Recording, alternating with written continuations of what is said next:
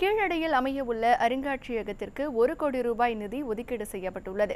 இது குறித்த கூடுதல் தகவல்களை தருகிறார் எமது செய்தியாளர் நவநீத கிருஷ்ணன். நவநீத கிருஷ்ணன், சொல்லுங்க, கீழடியில் அருங்காட்சியகம் அமைக்க மேற்கொள்ளப்பட்டு வரும் பணிகள் குறித்து விரிவா பதிவு பண்ணுங்க.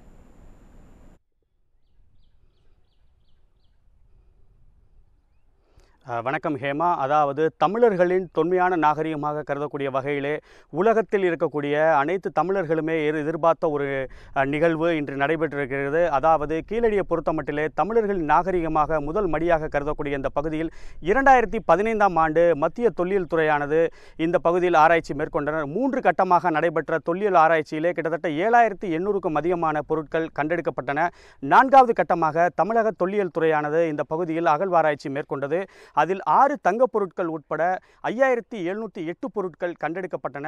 தொடர்ந்து இந்த பகுதிகள் மக்களின் மற்றும் சமூக ஆர்வலர்களுடைய கோரிக்கையை ஏற்று தமிழக அரசானது இந்த பகுதியில் அருங்காட்சியகம் அமைக்க ஏற்கனவே திட்டமிடப்பட்டிருந்தது. அந்த வகையிலே நான் நிற்கக்கூடிய இந்த பகுதியை பார்த்தோமேயானால் 2 ஏக்கர் 10 சென்ட் பரப்பளவிலே அருங்காட்சியகம் சுமார் 1 கோடி ரூபாய் மதிப்பளவில் இங்கே அமையவிருக்கிறது. அதற்கான அமைப்பதற்கான பணிகள் ஆரம்பிப்பதற்கு முன்பதாகவே இந்த பகுதியானது தற்போது சுத்தப்படுத்தப்பட்டு மேலும் அளவு கற்கள் இங்கே பதிக்கப்பட்டிருக்கின்றன.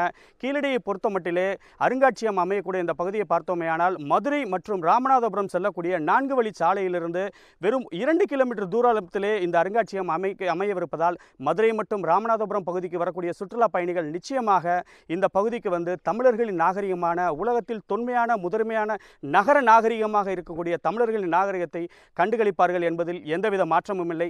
விரைவில் இந்த பகுதியில் அருங்காட்சியகம் அமையவிருப்பதைக் கண்டு இப்பகுதி மக்களும் சமூக ஆர்வலர்களும் தமிழக அரசுக்கு தொடர்ந்து தங்களது நன்றிகளை தெரிவித்து வருகின்றனர். ஹேமா, கீழடியில் அருங்காட்சியகம் அமைக்க தமிழக அரசு 1 கோடி ரூபாய் நிதியை ஒதுக்கியுள்ளது. இது தொடர்பான கூடுதல் விவரங்களை எமது செய்தியாளர் நவநீத கிருஷ்ணன் வழங்க கேட்டோம்.